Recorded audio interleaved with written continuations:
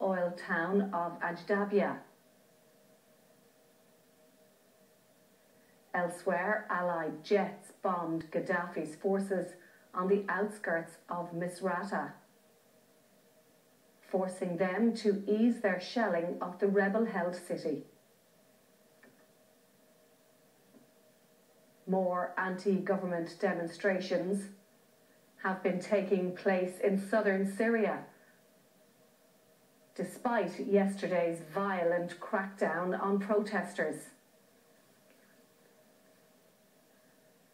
Dozens of people were reportedly killed when security forces opened fire, leading to widespread international criticism.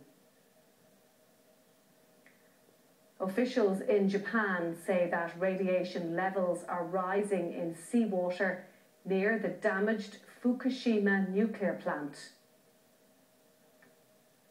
However, they believe the contamination poses little risk to aquatic life.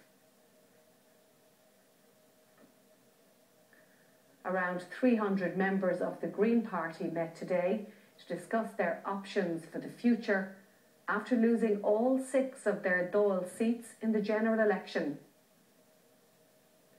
John Gormley said he didn't regret entering government with Fianna Fáil. At least 100,000 protesters have marched through London to demonstrate against the British government's public spending cuts. There were some clashes with police.